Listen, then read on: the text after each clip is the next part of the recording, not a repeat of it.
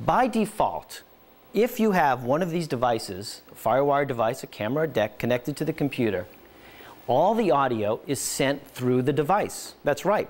You won't hear it from your computer, speakers, or the mini output. Okay? I joke with my students in my class here at San Francisco Workshops. I say, this is the one phone call I will not let you call me on.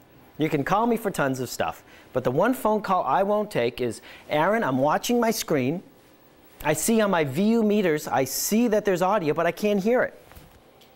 And that's because if you have a FireWire device connected to your computer and it recognizes it, the audio is sent to your DV deck. So you have to take the headphone jack, you've got to take this headphone jack, and you actually have to take it out of your computer speakers, out of the back, and plug it into the headphone jack of your DV device.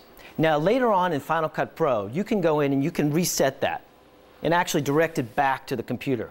But remember, by default, when you turn this computer on, all the audio is coming from here.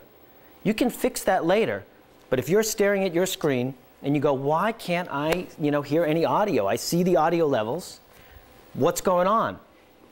The answer, you've got a you've got DV dice. You've got DV lice all over you. It's digital lice. Oh my God, digital lice.